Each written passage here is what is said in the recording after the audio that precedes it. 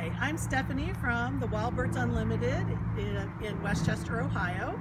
I'm going to talk to you today about ways to attract finches to your yard. In Southwest Ohio, we see the American goldfinch.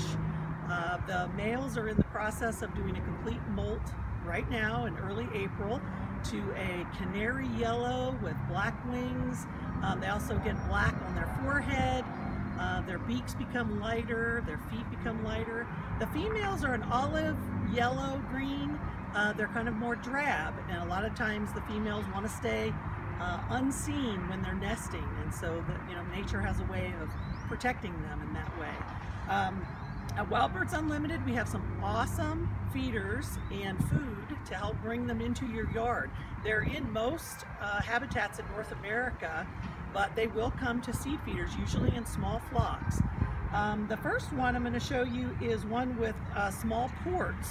So it's very specific to the seed because the main seed that they are looking for is something that mimics the feed that they would find in nature, and it's Niger, which is a very tiny black seed that would fall out of most seed feeders. So these, as you can see, have very tiny ports.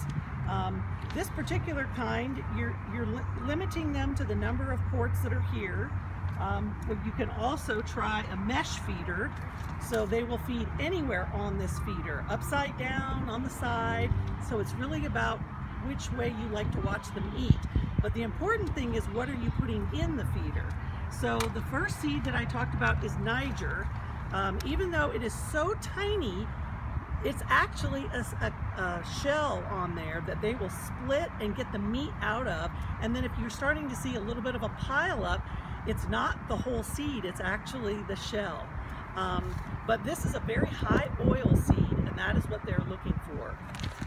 You can also, at different times of the year, they might change to preferring the finch blend, which has very finely chopped sunflower seeds mixed in with the Niger seed. So if you're having a little bit of trouble keeping them attracted with just the Niger, you might try the finch blend. If you want a no-mess way to feed them, you can go with straight sunflower seeds. Again, it's very finely chopped. But you have to know that when you go with the sunflower seeds mixed in, it makes it a little more attractive to squirrels and to starlings. So if you're having problems with that, you want to go with a straight Niger. Again, there's the mesh type. I prefer to have a weather guard on my mesh because if it rains, it can get wet.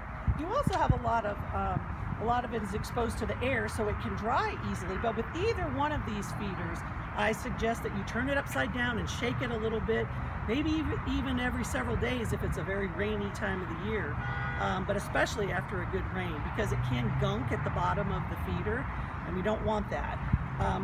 The best part about our feeders is the quick release bottom that allows you to circulate your seed. You turn it upside down, you take the bottom off, and you're able to let the older seed fall to the top, and you're filling from the bottom so that you're never leaving the same old seed sitting at the bottom of your feeder.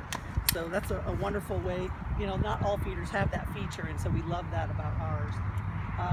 Also, the mesh feeders do have that quick release bottom, but another feature in this one is the Echo Clean, which is a silver ion embedded in all the surfaces that is released as it's needed when there's bacteria and molds. So especially with finch feeding, something that people are aware of is that finches can get an eye disease that we want to keep them from getting, and so having something that's antimicrobial is very helpful. Other than that, you're going to want to use a 1-to-10 ratio of water and Clorox. Basically, one container of the Clorox, a cup, or whatever container you have, and then 9 more of water.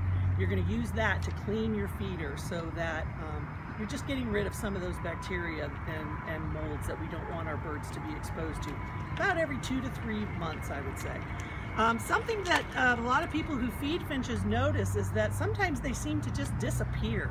And what we want to tell you about that is they don't migrate, but within our area, they do move in small groups to different feeding areas. So we want to make sure that our feeders are clean and that we have fresh seed. If your seed has been sitting out there for 3 to 4 weeks, it's probably time to dump that seed, clean the feeder really well with that 10% bleach solution, and then put fresh seed in it, and just be patient, just wait, because they will come back.